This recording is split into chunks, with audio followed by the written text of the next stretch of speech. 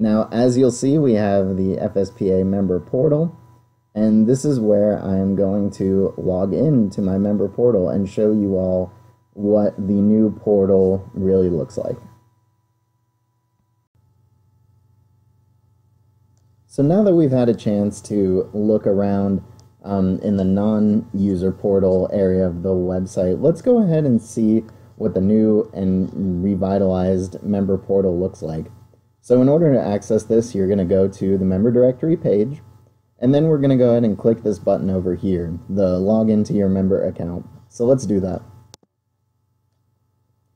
And once you click the login your member account button, you'll be directed to this page, the FSPA member portal login page. And so this page is pretty self-explanatory. We've got username, password, and then you can have the option to have it remember you or not, and then a lost your password option. So if you forget your password or for some reason you want to change it, you would go through this button and you would have an email sent to you to change your password, similar to most other login functions.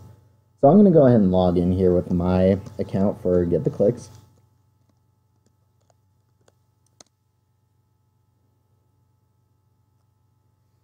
And upon logging in, this is the page you'll be greeted with. So as you can see, there's a lot going on this page, and I'm going to go through every item individually. Now you'll see at the top here, we've got welcome to your member portal, an inviting, welcoming message for you, followed by two buttons. We have manage my listing and return to FSPA. The return to FSPA button is pretty self-explanatory. It takes you right back to the other side of the website that isn't in the member portal that we were just looking at earlier. Now, the Manage My Listing button is something new and exciting that Get the Clicks is really excited to showcase to you all. And we thought that since there are so many members that are involved with the FSPA, it would be a lot easier if they had the control to manage their own listings. So let's go ahead and click this button to see what that looks like. So when you click the Manage My Listing button, you're prompted to this screen. And as you'll see, there are a lot of input fields. So we've got company name, company type, the logo, should you choose to upload any logo files, any manufacturers, and then followed by contact information, contact photo, and so on and so forth. So all of the information that we took a look at earlier when we weren't logged in is all going to be in here. So anything that's input into these fields is what is going to show on the front.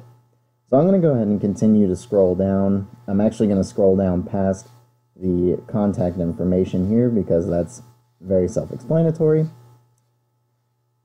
And I'm going to go past the address as well because we've seen that. So we have a few additional fields, and this is where the previous information ended when we were looking at it earlier, but now we have a couple of different fields. So these fields of information are going to be seen by members who are logged in. So this is by any member that are logged in. You're going to have a few additional things that you're going to see here, just giving you some more information on any of the members. So we have company telephone number if it's different. We have another website link in case there's an additional page you'd like to showcase, as well as business started dates and joined association dates. Below that, we have a service area selection. So any service area that you select here is where your company will be shown. So if you go ahead and just select all of these service areas that you currently service, this is where you would come to do that. And so we, at the top here, since Get the Click services nationally, we went ahead and checked that national box. So you'll see here, this is a list of every single state, and then Mexico and Canada, which Mexico is spelled wrong, so that'll have to be corrected.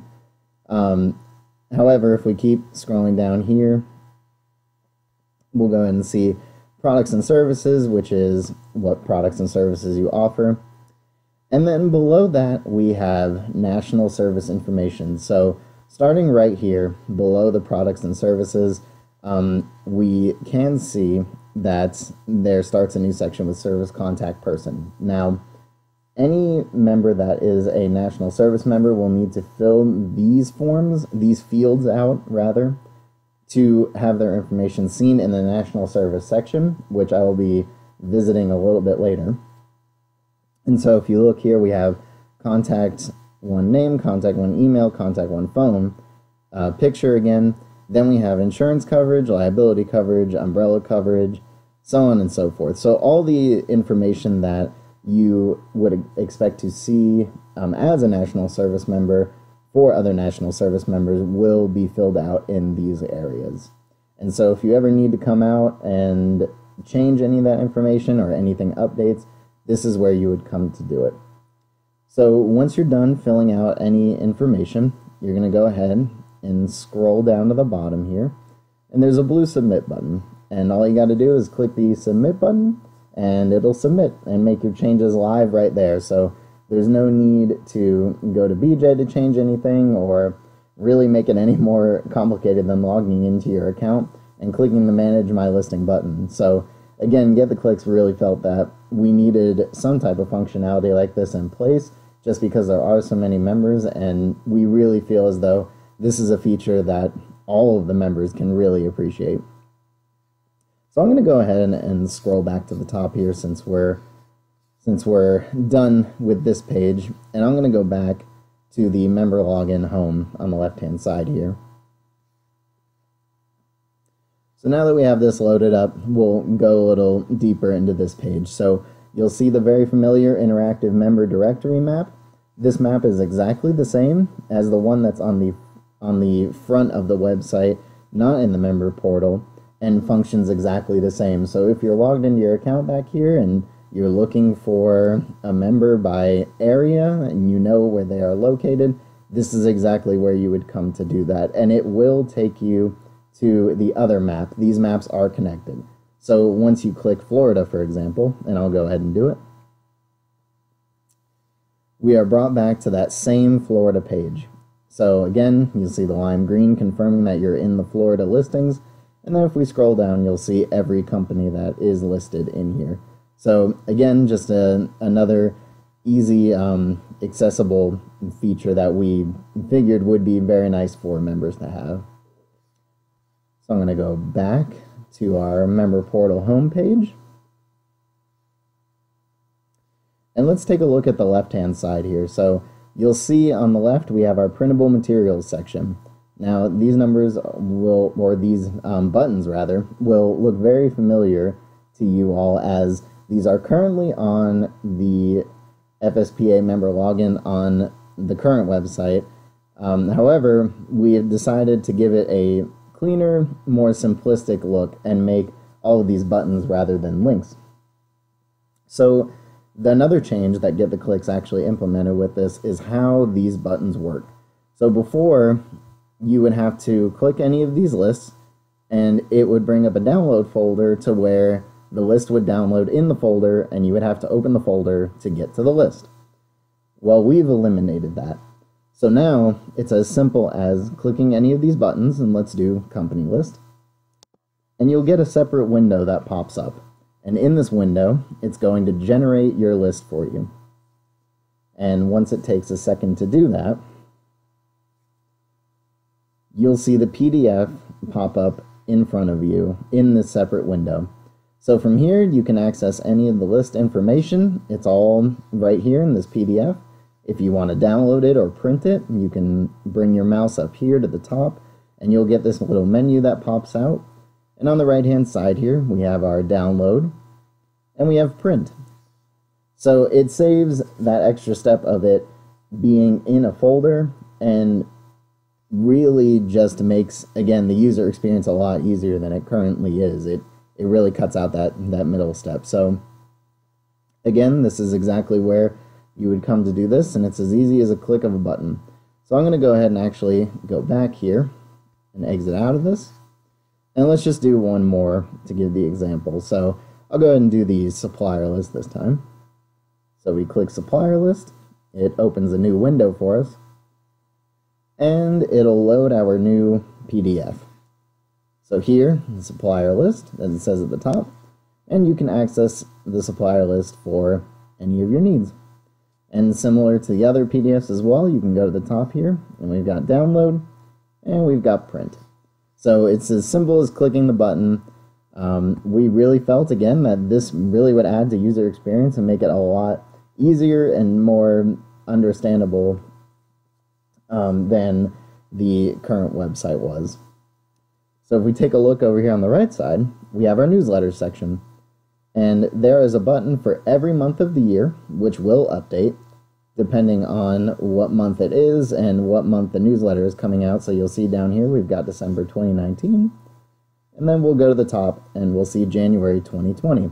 So because we've already had the newsletter uploaded for 2020, the buttons actually change per year as we reach specific dates.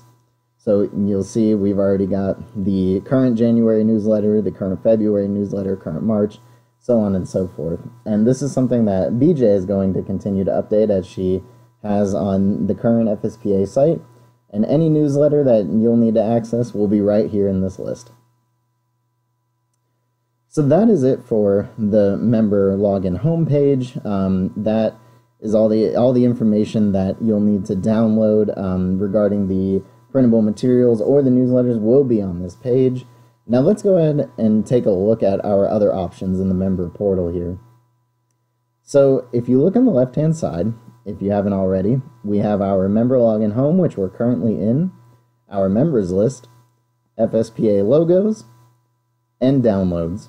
Now we also have this additional option over here to collapse the menu, and I'll go ahead and click that. And this simply just collapses the menu. And instead of having the words for the actual symbols, you will have only the symbols, and you'll get a bigger screen in the middle to use for the member login homepage. So I'm going to go ahead and uncollapse the menu so that we can see our options. And let's take a look at the members list next.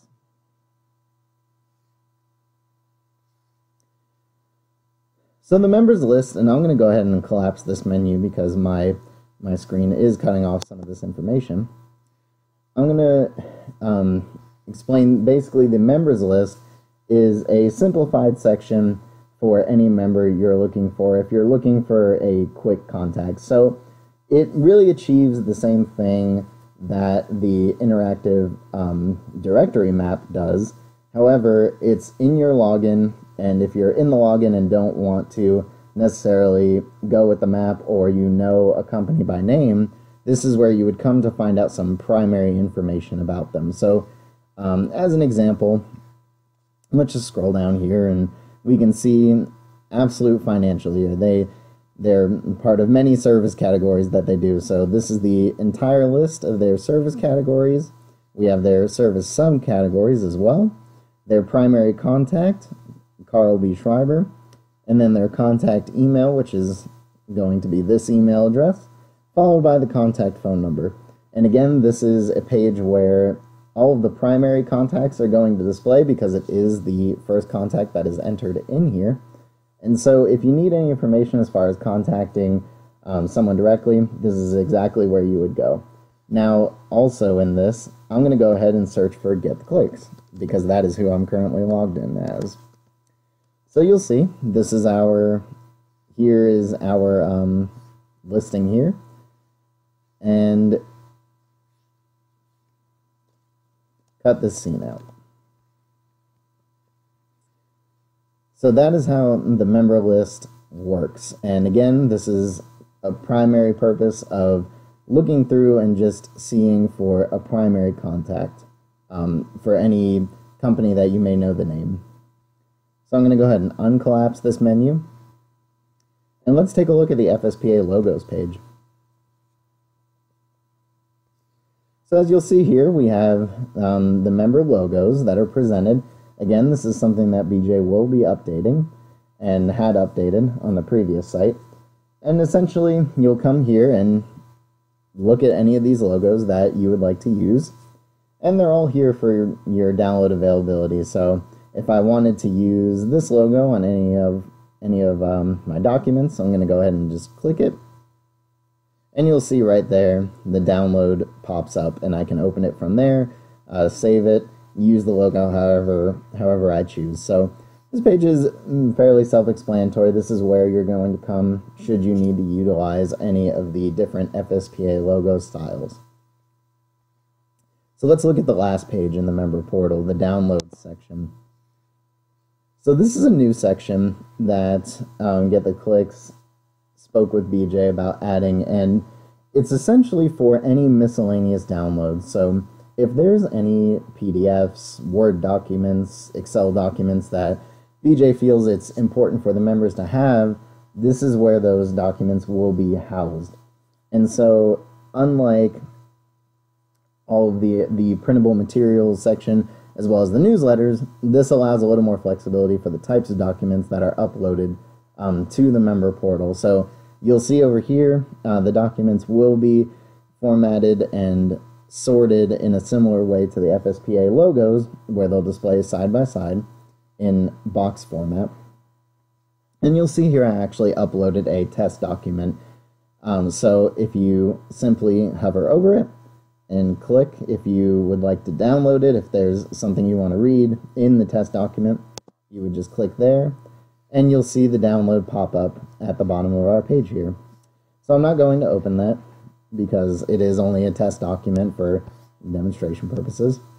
So this is where you'll come if BJ decides that there's any additional information that the members need to have access to. So that is it for all of our pages in the member portal. Let's go back to the login homepage. And the last thing I'm going to do here, because we didn't take a look at it before, is utilize the Return to FSPA button. So when we click that, it'll open a new window for us, and it'll take us back to the actual FSPA website. You can have, by opening a new window, it allows you to have your member portal open side by side with the website, should you choose to want that. Now, if you simply don't want it, and you only want to look at the website and you're done with the member portal, you can simply exit out of that page.